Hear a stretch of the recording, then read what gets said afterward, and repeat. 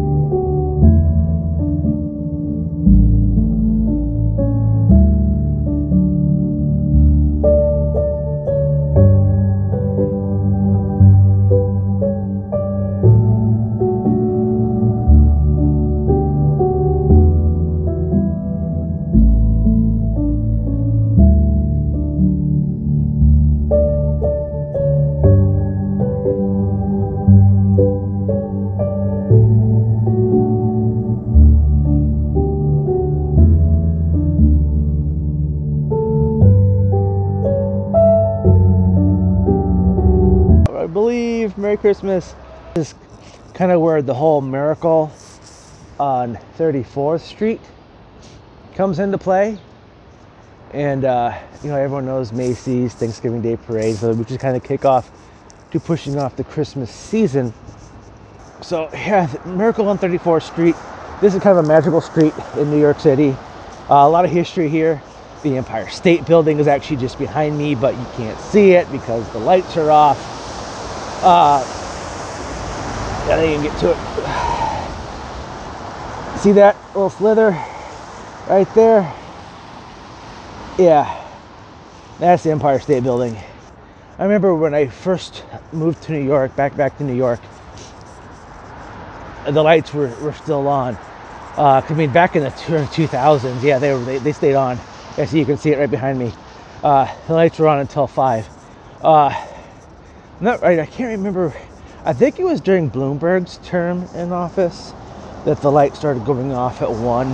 I don't really remember. I just remember I was trying to show people around one night quite late. I'll go, there's the Empire State Building. Well, that's where it should be, but you can't see it because they turned the lights off.